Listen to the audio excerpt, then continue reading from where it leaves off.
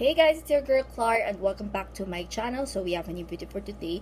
In this video is we are going to review the Yabaolian Extreme Sweet na palette. So kung gusto nyo ma-review tong palette na ito, just keep on watching. So this matagal na to sa akin. So we are going to review this mini palette from Yabaolian. This is their Extreme Sweet palette. So I got in the variant number 3. So here are all the swatches in this palette. So we are going to test this product out. So let's see if this product is really exciting to make in the scene. So let's put the color in here.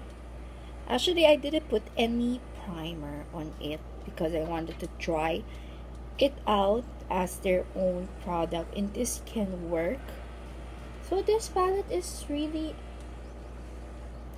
okay. Oh no.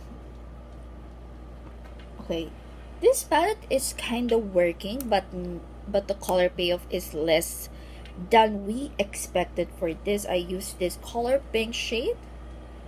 Then we're gonna mix this shade to intensify the pigment.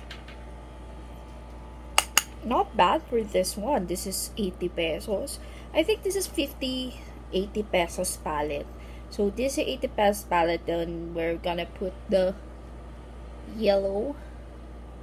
The thing here is red.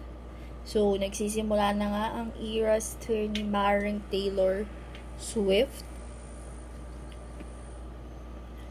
Then I just recently watched Congrats My Ex ni Bright tsaka ni Bellarani. So it was a good film.